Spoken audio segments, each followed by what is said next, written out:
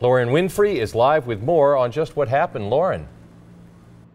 George and Carol, the details of this accident aren't pretty. Denise Fells had just gotten off the bus in this area near her home. She was attempting to cross the street on her motorized scooter. She waited at the median for a red light, and that's when the unthinkable happened.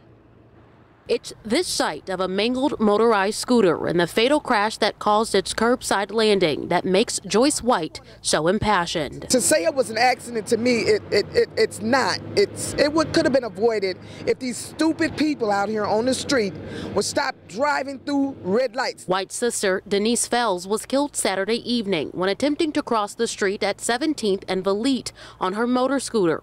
Fells stopped in the median to wait for a red light, but the driver of a purple Chrysler Cirrus failed to do the same. Stop driving through red lights. They took something from us. They need to stiffen up these laws with these lights. That's all I have to say. The driver who blew through the red light was struck by a utility van. The car then spun out of control, hitting Fells and throwing her and her scooter across the street. An incident which ultimately led to her death and devastation for her family. I know it was an accident, but that's my sister. I loved her, and I'm definitely gonna miss her.